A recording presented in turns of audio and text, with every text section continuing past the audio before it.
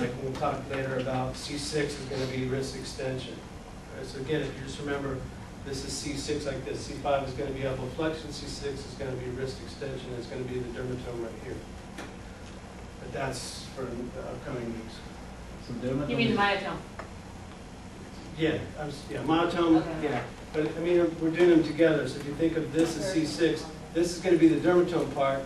Wrist extension is going to be the myotome, and elbow flexion is the myotome. And then C7 is going to be like this: wrist flexion, elbow extension. Both dermatomes are both motor and sensory? No, dermatomes are skin, myotomes are motor. We'll kind of mix them up together here. So the skin is sensory only. Yeah. Dermatomes are the pattern on the skin that has to do with sensory input. So if you have a certain nerve root that's affected, it's going to have sensory issues on that dermatome, but then muscles that are affected are going to be the myotomes. But then you also have something that's called like sclerotomes, but that's something different. When you talk about like deep myofascial pain or something, like certain areas will radiate pain like deep into the shoulder and things like that, but that's, don't worry about that for right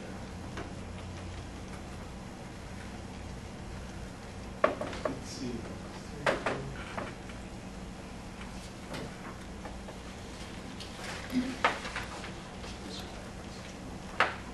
So we'll do this, we'll just do this motor relay, talk about upper motor neuron and lower motor neuron, and then we'll take a break, and we'll do the pathologic reflexes. And then we'll probably have time to kind of review some of this stuff and go over it again. All right, so now we talked about how many nerve fibers do we have per motor? 2. Okay. So you have upper motor neuron, lower motor neuron. So you have this motor relay. So it starts in the cerebral cortex. It has the first motor neuron is going to go down to the level of the spinal cord, usually going to be in the ventral horn or the anterior horn. Then it's going to synapse to the lower motor neuron, which crosses and goes out to the muscle.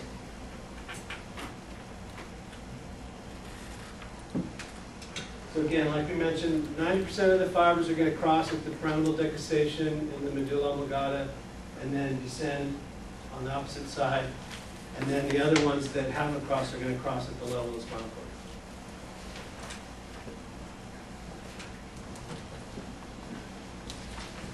And then the upper motor neuron is going to go into the ventral horn. And then that's where you go from the upper motor neuron to the lower motor. So the upper motor neuron synapses with the lower motor in the anterior or ventral horn. And then the lower motor neuron is going to exit the spinal cord, and of course it's going to be in the ventral nerve, the ventral root, and then it's going to go down to the muscle. I'm sorry, did you mean ventral or anterior? Same thing. Okay. Ventral is anterior, dorsal is posterior. Got it.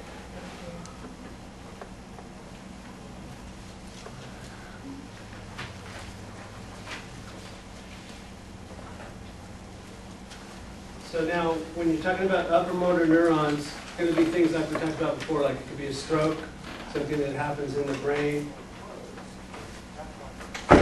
or in the spinal cord itself, anywhere as long as it's before the actual anterior horn of the spinal cord. So everything before that synapse is going to be upper motor neuron lesion. Anything after that synapse is going to be lower motor neuron lesion.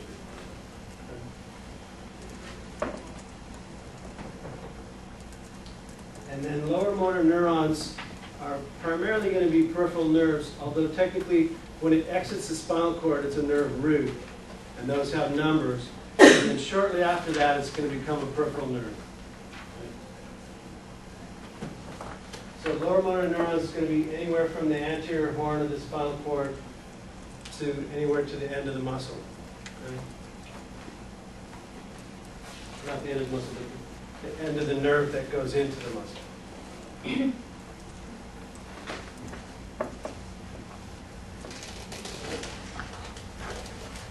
then when you have upper motor neuron neuron lesion, you're going to have spastic paralysis. And I think I mentioned that before. And the reason is this, is that the upper motor neuron sends an impulse to the lower motor neuron that decreases the signal. So it regulates or depresses the signal going to the lower motor neuron.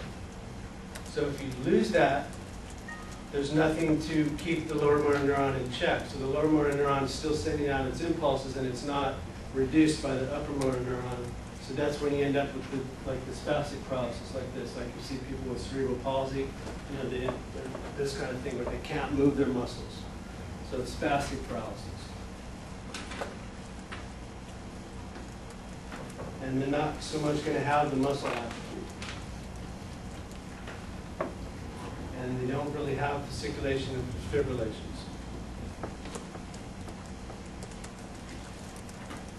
And then you can have the Babinski's reflex, which is what we're going to go over in a little while. We'll talk about the pathologic reflex.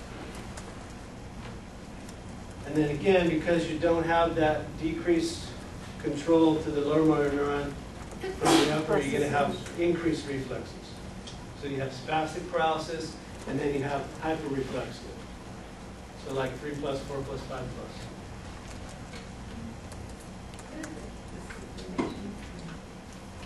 Fasciculation and fibrillations are like muscles, kind of like twitches and like a spasm. Yeah. Spasm would be like the whole muscle's tight. Okay. Fibrillations and fasciculations are like muscles that are twitching. Yeah.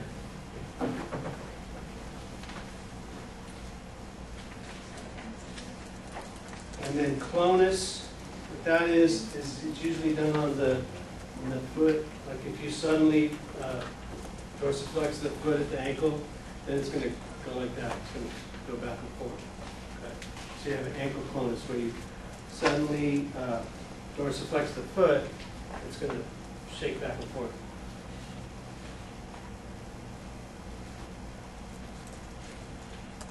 Is that the only time that would be present, or are there other problems? Yeah, I think there'd be other situations, but that's one that's significant. Bob? So, with motor neurons, there is no muscle atrophy at all? I mean, there's nothing that you can see, it's like only... I wouldn't expect them to, look like a bodybuilder, but it's not going to be as significant like with this. Because, they're not using their muscles, so they're not going to have big, bulked up, beefy muscles, but compared to lower motor neurons, you're going to see more muscle atrophy with that.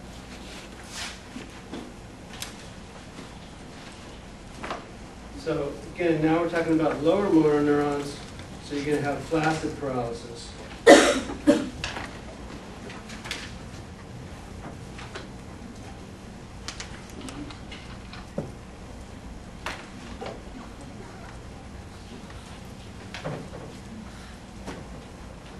And then you're going to have muscle atrophy and fasciculation and fibrillations. Pretty much all of the opposite stuff that you have with upper motor neuron.